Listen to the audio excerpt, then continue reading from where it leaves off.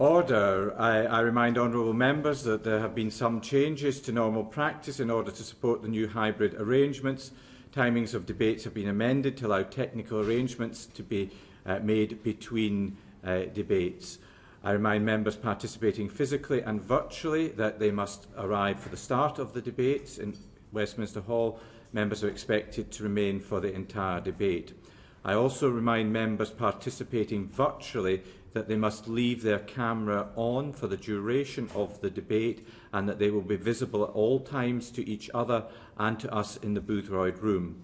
If members attending virtually have any technical problems, they should email the Westminster Hall Clerk's email address, which is westminsterhallclerks@parliament.uk. Members attending physically should clean their spaces before they use them and as they leave the room. I'd like to remind members that Mr Speaker has stated that masks should be worn in Westminster Hall. I now call Catherine McKinnell to move the motion. Thank you. I beg to move that this House has considered petition 576563 on increasing water safety content in the national curriculum, and it's an honour to serve under you as chair today. The number of accidental water-related deaths in the UK every year is sobering.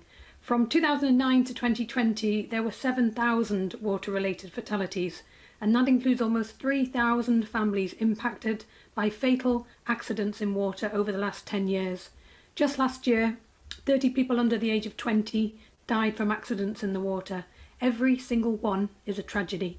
The lead petitioner, Rebecca Ramsey, lost her 13-year-old son Dylan 10 years ago this month. Like so many children and teenagers, Dylan had gone for what he thought would be an innocent swim with his friends on a summer's day. He was an intelligent young man, a talented athlete and a strong swimmer, but tragically he lost his life when his body went into shock in response to the plummeting water temperature, causing him to drown. Losing your child is every parent's worst nightmare, but sadly Becky's family are far from the only ones to lose their son or their daughter in this way.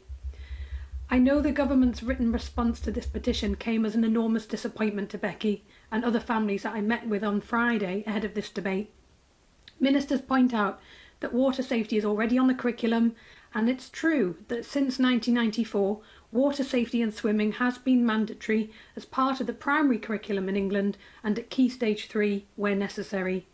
But while it may be on the curriculum, and some schools undoubtedly do a fantastic job of delivering it, the expert groups I met with ahead of today's debate, including the Royal National Lifeboat Institution, Swim England, the Swimming Teachers Association, the Royal Life Saving Society and Mike Tipton, Professor of Human and Applied at the University of Portsmouth, many of whom deliver water safety lessons in schools themselves, all said the exact same thing.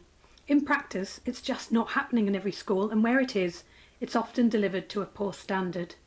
And it's a real shame, because I think it's something pupils are keen to learn about. One of the reasons I was keen to lead this debate on behalf of the committee is because water safety has been consistently raised with me when I visited schools in Newcastle. So many times I've asked primary school children, what one thing would you like me to ask the Prime Minister to change? Expecting to hear answers like more play parks, ice creams on hot days. But water safety comes up again and again. Perhaps because they've grown up close to the River Tyne, children are anxious to learn how to be safe in and around water. And while it's true that children generally are taught to swim at school, the idea that swimming is what safety in the water is all about is a dangerous misconception, and that can't be emphasised enough.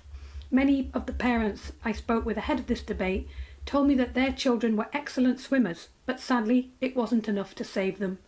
Like Dylan, Fiona Gosling's 14-year-old son Cameron was fit and healthy, loved sports and outdoor pursuits and was a good swimmer.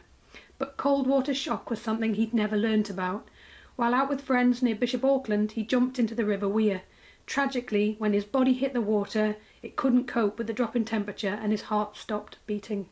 Jack Pullen, who lost his life in a river accident in Manchester in 2016, aged 16, was not a strong swimmer, but he was with friends who were, but sadly they were unable to save him when he got into trouble in the water. The water on the surface of the River Etherow had appeared calm on the surface, but it's believed that there may have been strong undercurrents and hidden hazards beneath the surface. Jack's uncle Chris told me of his concern that there are so many dangers in the water that children are just not aware of. And something Becky Ramsey said about this really struck with me. She said that by having school swimming lessons, perhaps giving children a curiosity about the water, but neglecting the wider safety aspects, we could be teaching children just enough to get them killed. Water safety is about having the knowledge to recognise what a rip is, why you shouldn't go in, knowing there are parts of the beach where the tide may come in and trap you, and knowing what cold water shock is and what to do about it. It's about having a healthy wariness of the water and how deceptively dangerous it can be outside of the relative safety of a swimming pool.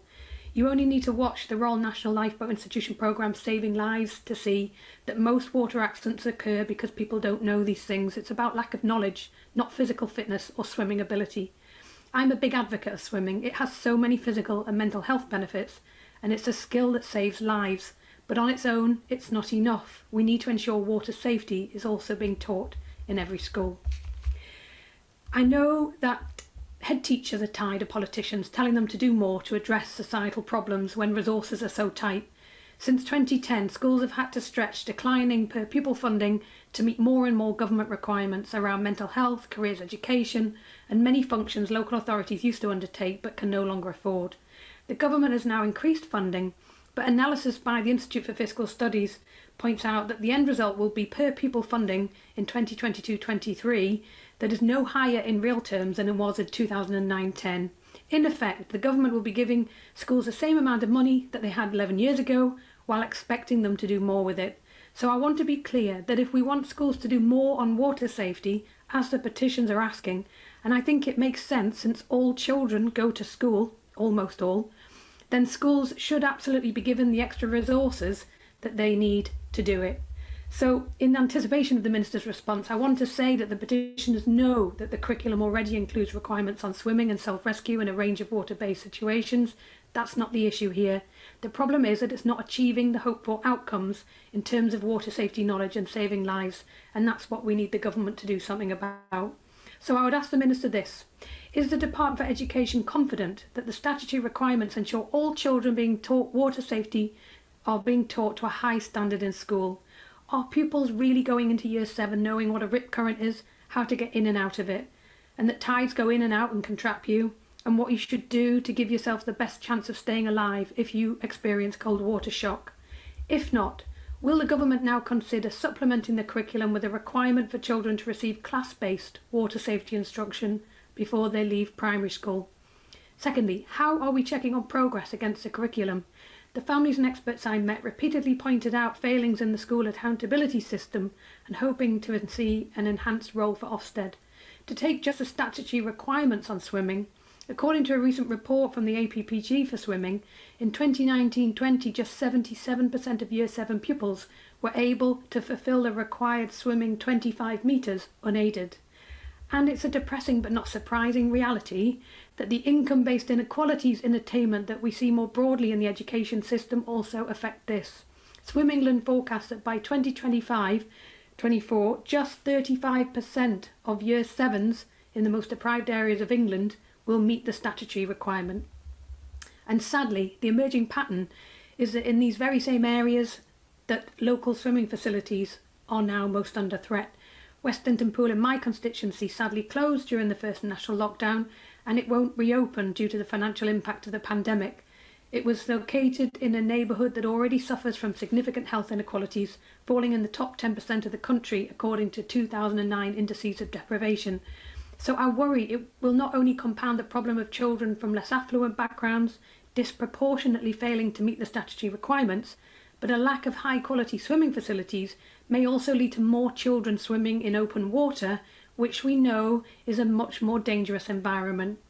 Despite the statutory requirement in England, in a response to a Freedom of Information request, Ofsted confirmed that after searching 25,000 inspection reports going back 13 years, they found that less than 10% mentioned anything to do with swimming.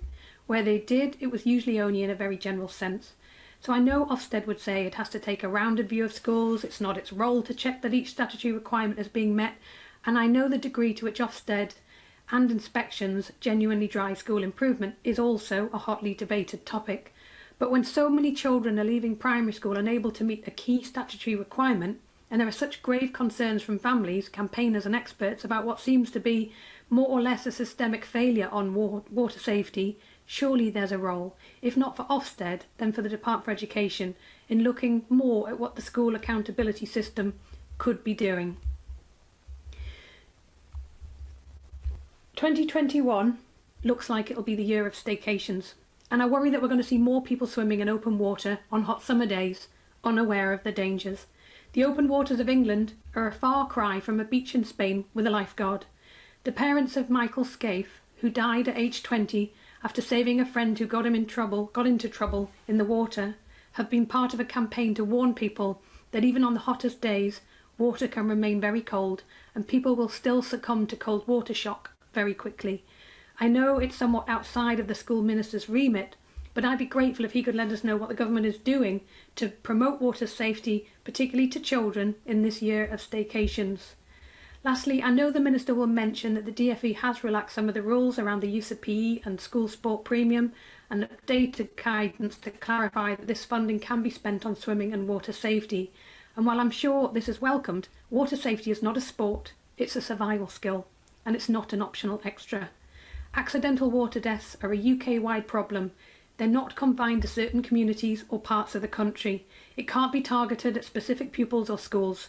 It must be set at a standard that's deliverable across the country, with all pupils entitled to receive proper water safety instruction, just as they do with fire safety or road safety. Accidental water deaths are a hidden pandemic that have been going on for years.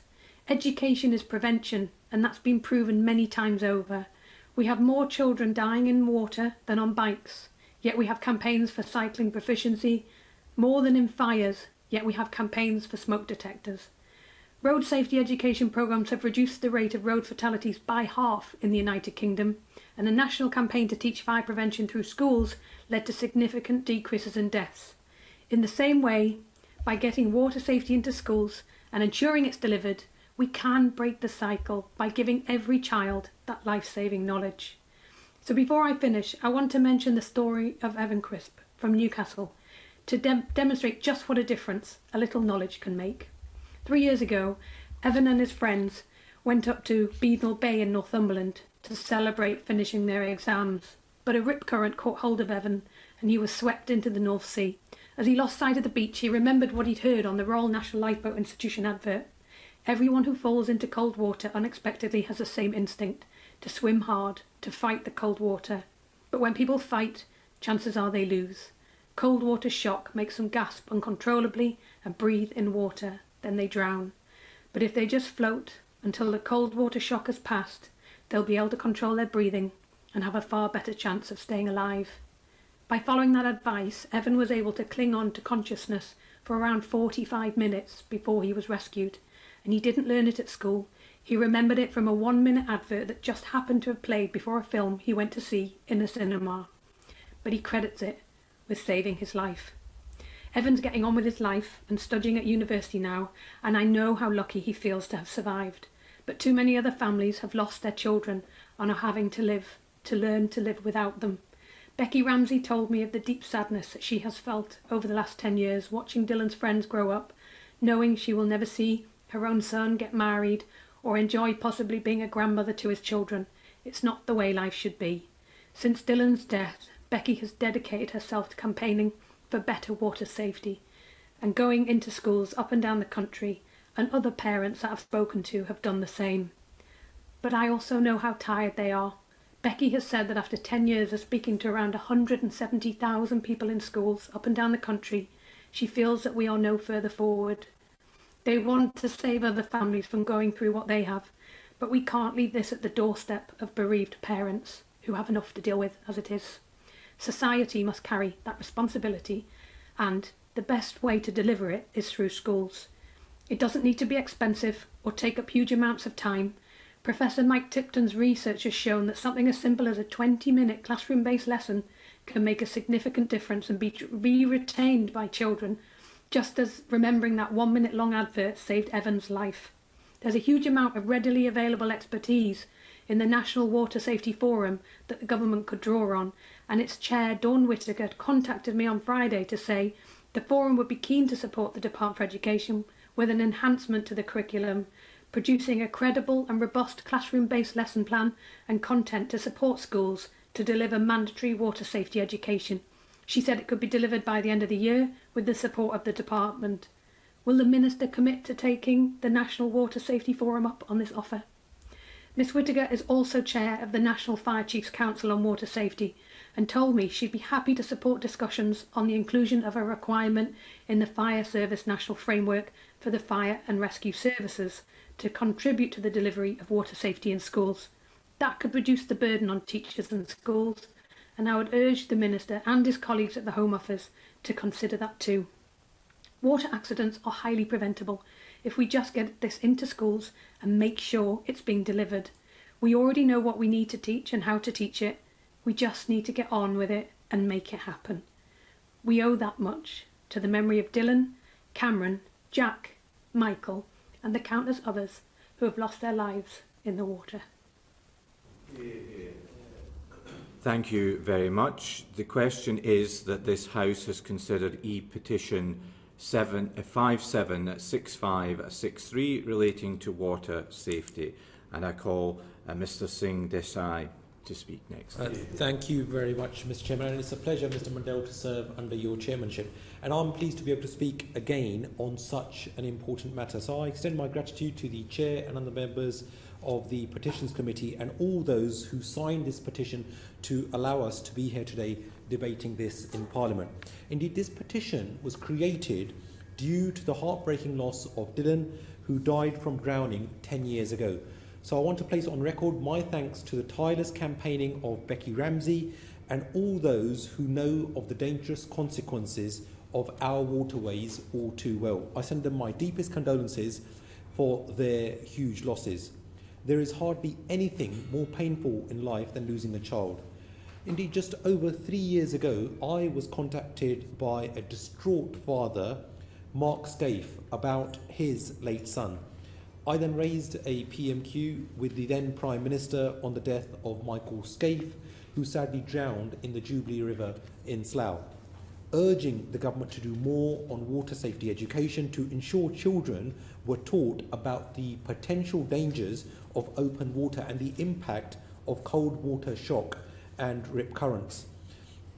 At the time, Mr Mundell, the Prime Minister, the Right Honourable Member for Maidenhead, recognised that on water safety there is more to do.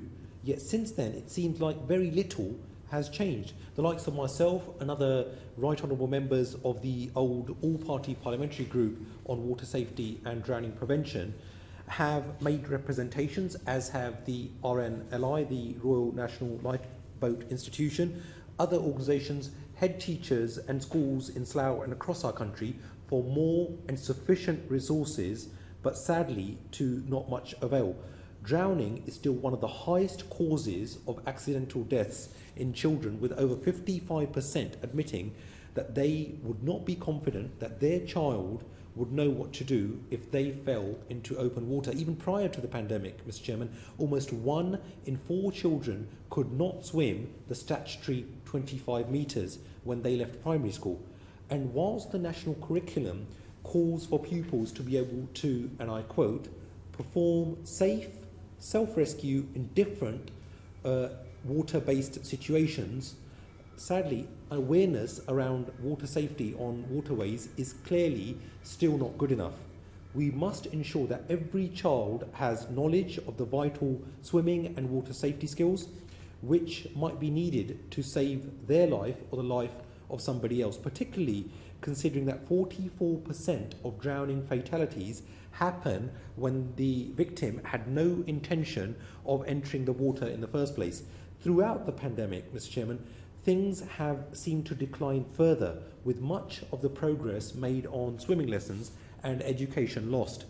1.88 million children missed out on swimming participation throughout the 2020-21 academic year, with children living in deprived areas even worse off. Assuming there are no catch-up lessons and nothing further is done, 1.2 million could leave primary school over the next 5 years unable to swim. This will, I feel, result in worse outcomes for our children later in their lives and could even result in further tragedies. Despite this, the latest from government is that they have, and I quote, no plans to review current curriculum expectations for water safety. And their abysmal plan for education does not recognise the scale of the challenge. We must hear from the Minister today concrete steps to ensure our children do not fall further behind, the disadvantage gap does not widen, and exactly how the government will reduce the number of drownings.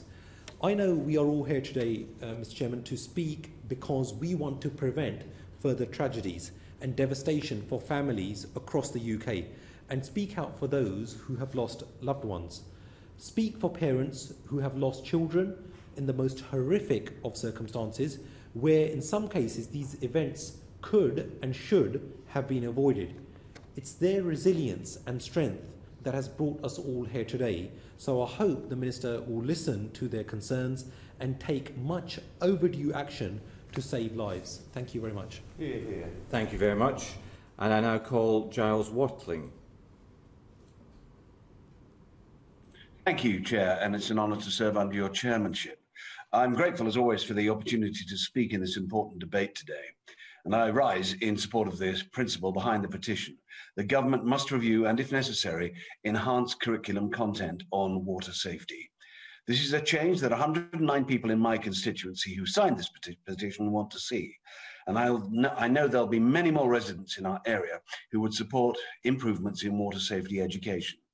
Clacton constituency is a wonderful place, happy to call itself the Sunshine Coast, which the vast majority of people enjoy in perfect safety. But due to some ignorance of the sea and its habits, we have had our fair share of tragedy. In 2018, a local teenager, Ben Quartermain, was swept out to sea while swimming with friends off Clacton Pier. His body was found 2 days later. And in 2020, another man, local man, Paul Lee, was found lying face down in the water off Clacton Pier after going for a swim from the beach. These are two difficult and memorable incidents for our community, but they are unfortunately not isolated. Our hard-working lifeboat and Coast Guard teams at Clacton and Walton are regularly called out to shouts up and down the Sunshine Coast, something I have experience of as a former volunteer. At this point, I will of course take the opportunity to thank all of those involved in those very hard-working teams across the country. They often work in the worst conditions imaginable and do it for nothing more than their time, although some do receive the reward of a well-earned beer, traditionally bought by the rescued for the lifeboat crews at Walton on the Naze. And given my experience in this area as a yachtsman as well, I'm pleased that some of our local schools do provide additional water safety lessons, especially after what happened to Ben and Paul. But these are not universal across the country, and time and again we see that visitors to our area are getting into difficulty. Unsurprisingly, as an area so beautiful and so close to London, it isn't surprising that we get our fair share of visitors. And this has been observed at this meeting tonight, and we are likely to get many more staycationists. So this disparity between the standard of water safety education in coastal and urban areas does concern me.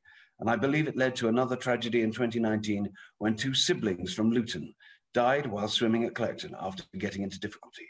Now, I recognise the good work that's already being undertaken to educate all children about water safety as set out in the government's response to this position, but it's not enough. We're starting with a blank slate, and we must acknowledge that many people are able to enjoy the water safely because of the content in the curriculum and the work of organisations like Swim England. Nevertheless, as has been said tonight, there was still 254 deaths in UK waters from accidental drownings in 2020, an increase of 34 from the previous year. So I believe there are too many avoidable deaths, and that troubles me. And it is the young who are most at risk of drowning, according to the World Health Organization. In short, Chair, our approach to water safety education has had some success, but it isn't there yet. And there is more that we can do to protect those most at risk. So I was disappointed to read that the government had no plans to review current curriculum expectations on this. Surely we need to look at it again. Figures show that inland open waters such as rivers, canals, lakes, reservoirs, quarries continue to be the leading locations with 58% of deaths. How do we deal with that? Males continue to represent with 78% of deaths. How do we better educate men and young boys of these dangers? Almost half of the people had no intention to enter the water, with 107 either walking, slipping, tripping, falling, being cut off by the tide or swept in by the waves. What educational resources can be put in place to stop these accidents? This is what a curriculum review should focus on.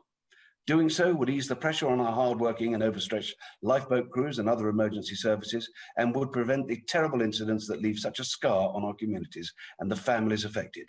So with that in mind, I would ask the government and the minister to consider again implementing such a review. Thank you. Thank you. I now call Neil Parish. Thank you very much. Hang on, take off my mask. Thank you very much, Mr Chairman. It's a pleasure to serve under your chairmanship. Can I also thank the Chair of the Petitions Committee for presenting this, and all of those that have brought this forward today and signed it, because we live in a country that is not only surrounded by sea, but also many, many rivers, from the west coast up to the north coast, all down the east coast, and many of those rivers are extremely tidal. And of course, I actually swim in a river next to me, the Parrot, when it's going out to sea.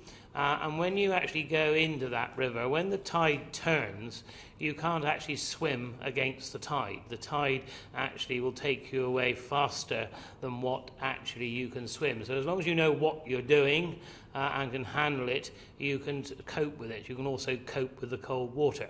But I think what's been raised by so many here today is that it's the shock of that cold water, it's the strength of the water, and it's the direction of travel of that water that shocks many people. So I think we do have a very experienced minister here this evening with us of education, who I'm sure can find solutions, because it's about teaching our children to swim, but also teaching them about the dangers of cold water. The dangers, lakes and other things can also have undercurrents when it's not at the moment. The weather is not too brilliant out there, but when you have a great weather, then very often lots of people, lots of youngsters will actually jump in the water because it's something that they really enjoy. They might be egged on by others to jump in the water, and there's many tragedies that have happened. So what I wanted to raise particularly this evening is about a particular constituent of mine, which is Andrea Corrie, who sadly lost her 19-year-old son James back in 2005. James was actually a strong swimmer who tragically lost his life to a drowning accident in the River Thames at Kingston after a night out with his friends. His family was told that cold water shock was most likely the reason he could not get out of the water. I want to highlight James's story to emphasise how serious this issue is. On average, 400 people drown accidentally each year in the UK. That's one every 20 hours on average. 44% of those who drown did not intend to enter the water. Drowning in the UK accounts for more accidental fatalities each year than fire deaths at home or cycling deaths on the road. And I think, if you ask many members of the public, they wouldn't actually, think that that statistic was actually right. We need to do more to prevent drowning incidents around our shores and on inland waterways. Mrs Corrie has been a tireless campaigner on this issue, working alongside the RNLI on their Respect the Water campaign. Her determination to bring positive change out of this tragedy is inspiring. We must raise awareness of the dangers of our waters so that more families like Mrs Corrie's do not suffer the same heartache. This year, during what is likely to be a very busy post-lockdown summer around our coasts and inland waters, water safety measures are more important than ever. And we will be seeing a lot of people coming to the West Country in particular this summer. And we welcome them, but it's safety that really matters. However, the issue does not stop with simply raising awareness of the dangers of cold water. Education has a key part to play. The earlier children become aware of the dangers that lurk in inviting-looking pools of water, the better they will be equipped to help themselves if they get into trouble. I think that there are three key things we can do moving forward. Firstly, we must raise awareness of the dangers of British waters through advertising campaigns such as the RNI's highly effective Respect the Water campaign. The adverts highlight the dangers of the unpredictable British coastal waters and how waves, tides and hidden currents can drag people out to sea in seconds. And we only have to, remember the tragedy of the cockle pickers in some waters where the tide, where it's a very flat beach and the tide comes in so incredibly quickly. And again, I don't think unless you've actually experienced really strong tides, do you actually realise the speed at which this happens. These campaigns have already saved lives, and I think we need to look at other campaigns that can also warn of the dangers of inland waterways. Secondly, we must ensure that all school children are taught how to swim and make sure they catch up on lessons missing after the disruption of COVID. And a point was made by others that in some deprived areas it's much more difficult to get access to swimming pools and access for those schools actually to take children to swim. School children are required to learn to swim on the national curriculum, but only 77% of Year 7 pupils could swim 25 metres unaided in 2020. A recent report by Swim England and the APPG for swimming forecasts this will drop to 43% by 2025 as a result of missing lessons during the pandemic. It is vital that lessons are caught up on and that those rates are increased and not decreased, and I'm sure we will hear from the Minister about how that can be done. Whilst learning to swim in a pool is the first important step, we could also do more to ensure school children know how to stay safe in open water. And there is so much difference between swimming in a swimming pool than in a very fast-flowing river. The Swim Safe initiative is very good for this, teaching children about water safety in lakes and in sea. This provides more practical and realistic training on staying safe in and around waters. The third thing we could do is look at how we reduce the risk posed by canals and rivers in towns. We need communities to carry out risk assessments and take steps to mitigate those risks.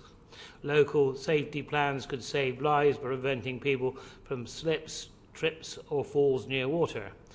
And let's be blunt, Mr. Chairman, where you have a pub that is very close and hospitality establishments are very close to water, then I think, without actually putting everybody off coming to your establishment, it would actually be quite nice to have something there to say, just to be a little bit aware when you actually leave the establishment that you don't actually fall in the water. And if it's very cold water and you've been drinking, then it will have even greater effect on you. And I think without sort of being a complete nanny state, we just have to point out to people that there are real risks. And I think it is up to some of these establishments, dare I say it, to actually be, have some messaging there that can actually make people aware. We need to install more public rescue equipment along the waterways. It could also mean we ensure these communities raise awareness of the dangers of such things as drinking alcohol near these spots, which can be so dangerous. So in summary, I will repeat, we have a very able minister with great experience, and if he can combine a strong public awareness campaign, thorough and practical education for school children with a more local approach to water risk, we can prevent many families from suffering the way my constituent Mrs. Corrie has suffered. Thank you. Thank you, and I now call Shadow Minister Peter Kyle. It is an unexpected pleasure to be serving under your chairmanship, Mr. Mundell, but a pleasure nonetheless. Can I start by paying tribute to the chair of the Petitions Committee, my honourable friend, the member for Newcastle upon Tyne North. The beauty of the Petitions Committee is it often brings into this House stories and issues which sadly are hidden under the headlines of the day. I know that she chaired yesterday a witness and evidence session with people who've been affected directly by this issue. And I think she did a fantastic job of not only conveying the breadth and depth of the policy challenges we're facing, but also the emotion and the passion with which the parents and the families of affected people would have expressed to her yesterday, and I think we all benefited from that. But beneath the headlines are deeply personal issues that often result in loss, grief and tragedy. Today's debate covers one of these such issues. The challenges people face don't always fall into a neat policy box, nor do they splash onto the front pages, but they matter. On the issues such as one of these we are discussing today, they can even be questions of life and death. We owe a debt of gratitude to the Petitions Committee for giving voice to these with regards to water safety. I want to express my sincere condolences to the family of Dylan Ramsey, who set up this petition. Their courage has taken tragedy and channelled it into a positive campaign for change, so no others suffer as they have suffered. As the author of the petition writes, it will soon be the 10-year anniversary of Dylan's death. I never want you to feel the pain that I do. I am sure that all parties in this House would agree that no parent should have to experience that pain at all. Yet all too often they do. According to the National Education Union, approximately half of the people who drown each year are under the age of 15. Whether down to youth, inexperience, or something else entirely, that means that mums, dads, brothers, sisters are grieving when they should be watching their family member grow and thrive. These statistics speak for themselves, and they demand action. There are two aspects to this challenge. Firstly, how adequate is our school curriculum? Dylan's family argue that the curriculum must properly prepare our children for the dangers of open water, and the Labour Party agrees. If we don't teach kids how to keep themselves safe in water, from cold water shock to rip currents, how can we expose them to so much risk when they explore the water alone? We expect drivers to learn about theory in order to keep themselves and others safe on the roads. Given the clear risk posed by open waters, it is unclear why swimming should be any different. I represent a constituency in the city of Brighton and Hove. It is a waterfront constituency, just as the Ministers is a waterfront constituency. In fact, the constituency I grew up in and knew very well and spent a lot of time as a child and a young person in the water there. I experienced the tragedy earlier this year of somebody who was a volunteer for my local party and somebody I called a friend, Gareth Jones, who lost his life to the sea in January this year. He was an older person, he was 69, but his family was robbed of a very, very loving family member. And it's very interesting that his son, Robbie, a young person, said just recently to the press that I grew up in Brighton from the age of 8, and I've never been taught about the dangers of sea and the different tides. They were the dangers that his father was lost to, and it is the danger that he as a son and a young person is now all too aware of. We in the city of Brighton and Hove that enjoys all sorts of variety of sea activity, sometimes, as has been mentioned before by the previous speaker, about sometimes people going in after having a drink or two.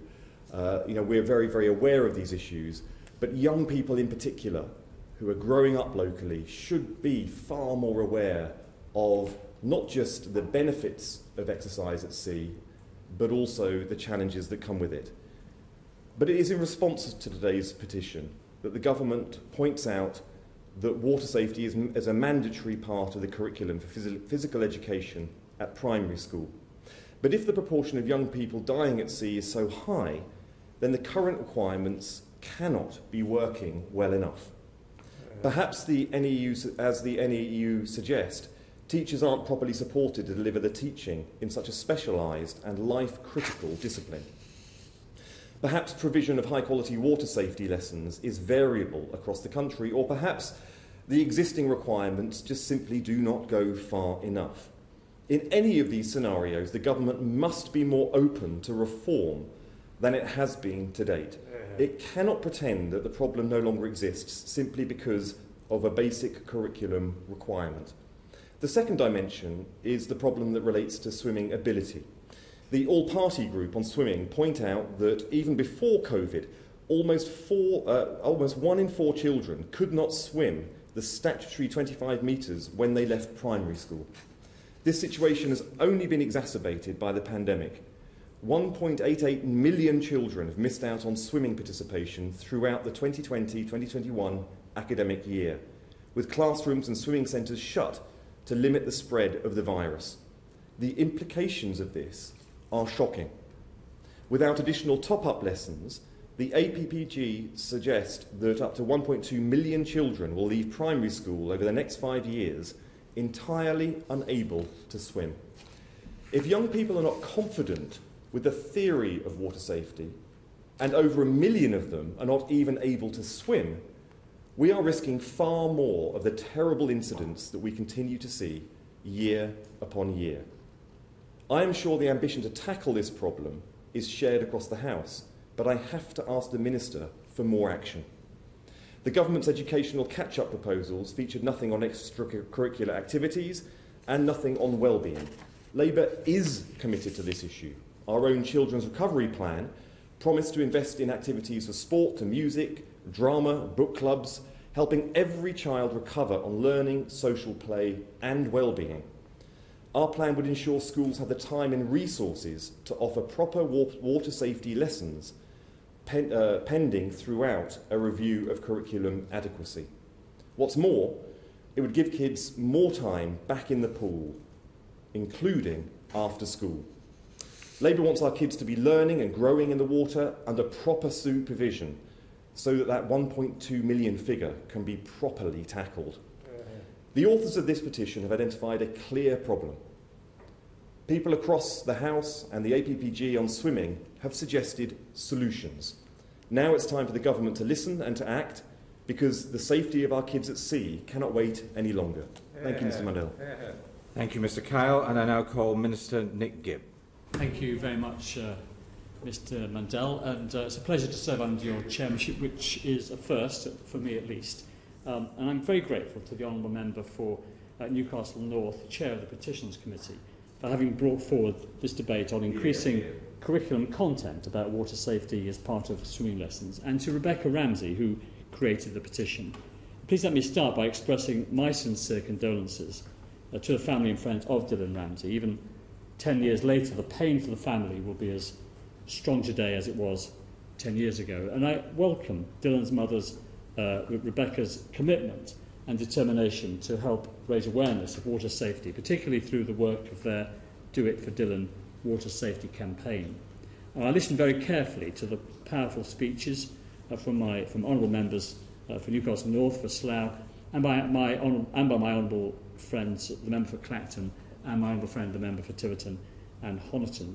Mr. Mundell, the recent annual data published by the Water Incident Database on water-related fatalities show that we must do all we can to eliminate the tragedy of children and young people drowning. In 2020, of the 176 people who drowned as a result of an accident or natural causes in England, 20 were 19 years old or younger. Water safety is a vital skill, which is why it is a mandatory part of the curriculum for physical education at primary school. And in addition to being able to swim 25 metres unaided and use a range of strokes effectively, the curriculum states that pupils should be taught to perform safe self-rescue in different water-based situations. Data from the Active Lives Children's Survey 2019-20 report says that 77% of children surveyed in Year 7 report that they are able to swim 25 metres unaided, and this remains the same as the previous year. The data recognises that schools and teachers need additional support to teach about water safety in a way that is relevant to real-life circumstances, and that's why the department has worked closely with the swimming and water safety sector to take forward a number of actions. The PE and sport premium can be used by primary schools to support swimming through teacher training, through top-up lessons for pupils not able to meet the curriculum expectations by the end of core lessons. 45% of teachers reported that they had used their premium funding to improve the teaching of swimming since 2017, according to a 2019 DFE report. on the school's use of the premium funding. And the department has worked with Swim England to produce additional guidance for schools on how they can use their premium funding to support pupils to swim and be taught how to be safe in and around water. And funding for the PE and sport premium has recently been confirmed for academic year 21-22 at £320 million. Swim England, Mr Mundell, has published a series of guidance documents on school swimming and water safety for schools, for parents and for swimming teachers, and these include a specific guidance document on teaching water safety at key stages 1 and 2. And this guidance document provides schools with a clear approach to ensure that pupils receive comprehensive water safety education covering aspects such as the water safety code, a cold water shock, keeping others safe, and how to recognise hazards in different environments. Schools play an important role in ensuring that all pupils know how to be safe in and around water, providing opportunities for children who may otherwise miss out on swimming activities outside of school. And this is more important than ever, as children's access to swimming and water safety lessons has been limited through COVID-19 restrictions. Again, the Active Lives Children's Survey data reports that swimming proficiency differs depending on affluence, as the Honourable Member for Newcastle North pointed out, with 84% of children from the most affluent families being able to swim 25 metres unaided, compared to 41% of those from the least affluent families.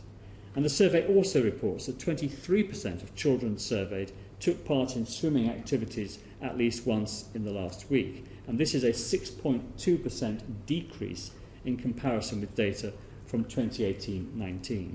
And that's why new online water safety lessons have been made available through Oak National Academy in response to the COVID crisis. And these lessons align with Swim England's water safety guidance for primary schools. And I'm grateful for the support provided by organisations such as the Royal Life Sailing Society UK, to Swim England and to the Youth Sport Trust in the development of these new online lessons by sharing resources, quality assuring the content and ensuring that lessons are inclusive. Mr Mandel, it's important that all pupils have opportunities to be taught to swim and about water safety, and that's why the department has included a specific focus on swimming and water safety in our grant programme to increase opportunities for pupils with special educational needs and disabilities to take part in PE and sport. And the most recent programme, Inclusion 2020, was completed in March 2021, and the programme has resulted in new resources, self-assessment tools being developed and CPD lessons for teachers. And the new resources are available to schools through a new inclusion hub on Swim England's website, providing high-quality, inclusive resources. The department has recently completed an open competition for a new grant focused on increasing PE and sport opportunities for children with SEND. And this consortium programme will be led by the Youth Sport Trust and will involve Swim England, and it will include the development of additional inclusive school swimming and water safety resources and training that schools will be able to access. And the department is working to better understand specific challenges and barriers for children from Black, Asian and minority ethnic backgrounds. For example, data from the 2019-20 Active Lives Children's Survey report differences in swimming participation by different ethnic groups. And the department is currently working with the Black Swimming Association to better understand barriers to increased participation and raising awareness of water safety. Mr Mandel, supporting schools to make the best use of their facilities is key to ensuring that pupils have access to high quality lessons and extracurricular opportunities. And the department announced in February an additional £10.1 million to improve the use of school sport facilities.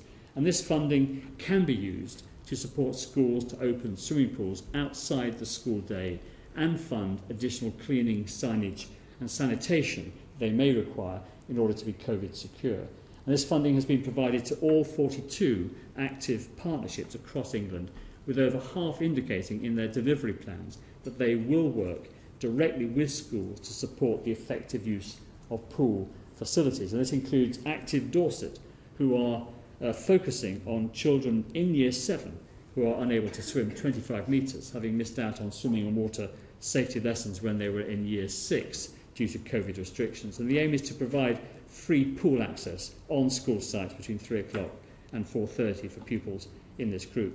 Now, I welcome the swimming and water safety sector's ongoing work to raise awareness of water safety and the range of resources and programmes that they deliver to children and young people. And this year, the Department continued its support for the Royal Life Saving Society UK's Drowning Prevention Week in June, and I am pleased that with early reports that the school-focused element of the campaign was delivered to over 680,000 children.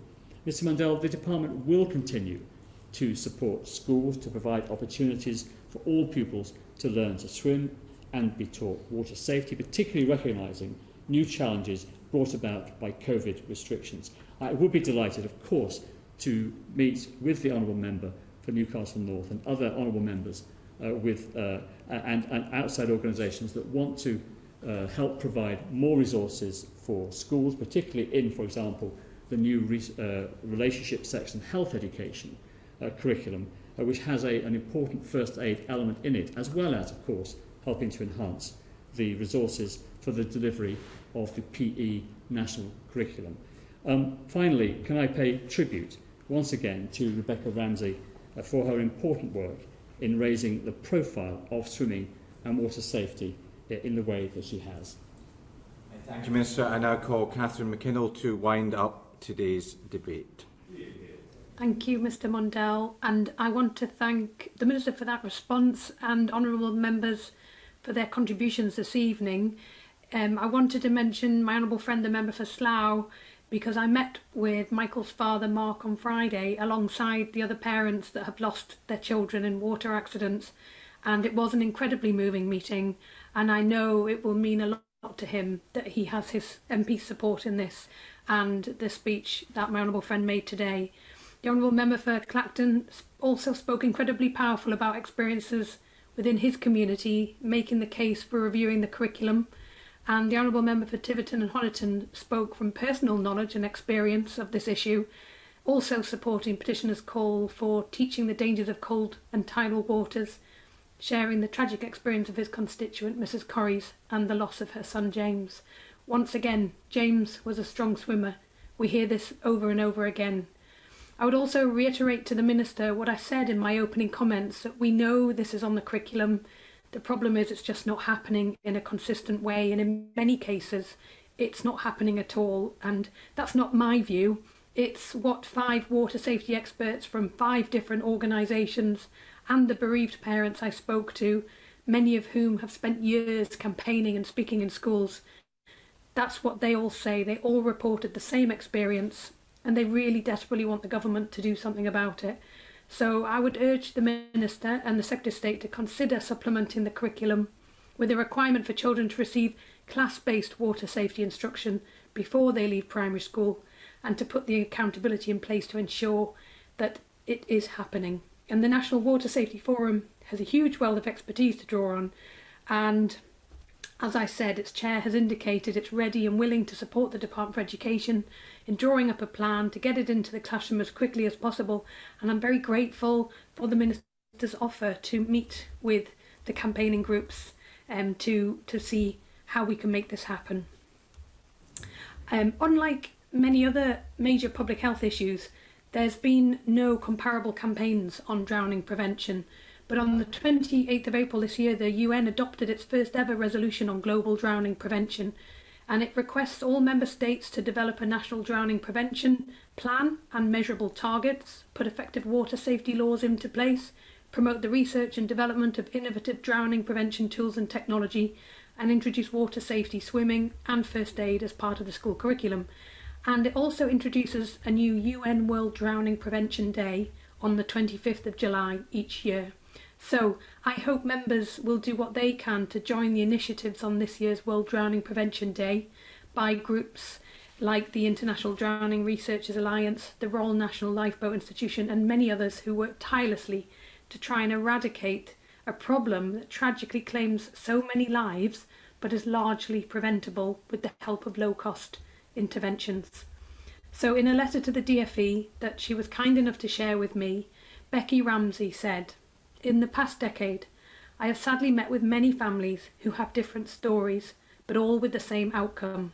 One thing that comes across over and over again is that parents only learn about cold water shock when either trying to work out the cause of their loved one's death or at their loved one's inquest.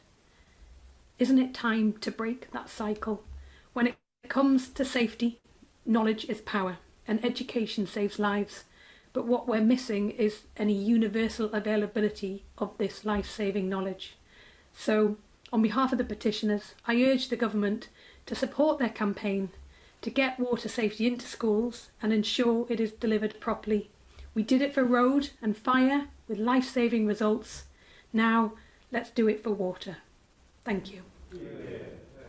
The question is that this House has considered E-petition 576563 relating to water safety. As many as are of that opinion say aye. Aye. Of the contrary, no. I think the ayes have it. The ayes have it. Order, order. The sitting stands adjourned.